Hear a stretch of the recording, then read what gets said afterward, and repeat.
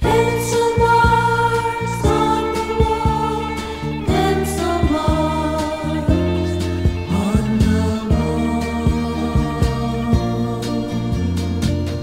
Here's the first one that we put there on the day our Jimmy started school.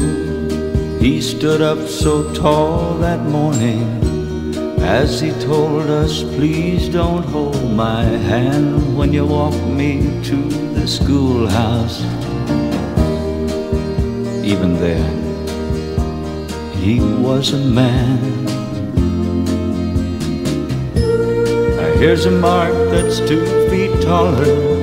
That's the year he shot up like a weed. He worked so hard that summer when he should have been out having fun, but he knew my job looked shaky.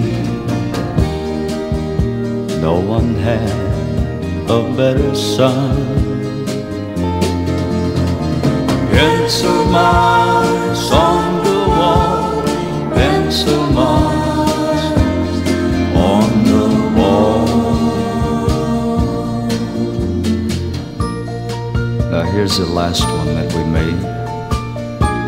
We were looking up at him by then, and he was wondering, should he marry? And we asked him, well, what are you waiting for? He was called up 3 days later, and now all that's left, and nothing more, are pencil marks on the wall. How many more just like our Jimmy?